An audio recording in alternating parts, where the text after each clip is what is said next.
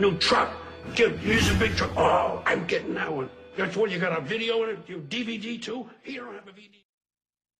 Hi, Eric. Thank you so much for being with us today. My pleasure. My pleasure. Thanks for sliding on. We are here to talk to Eric about Black Friday. It has come early this year. That's right.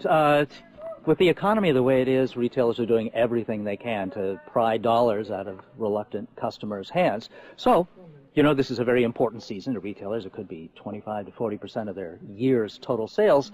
So if they can expand the shopping season by a little bit, by advancing it, anything in this economy helps. Well, I mean, at this point, though, last year people were pinching pennies just as much as this year. So why are we seeing this now? Well, we're seeing it now because it's a way to expand the shopping season and give retailers that many more chances to, you know, sink their hooks into you.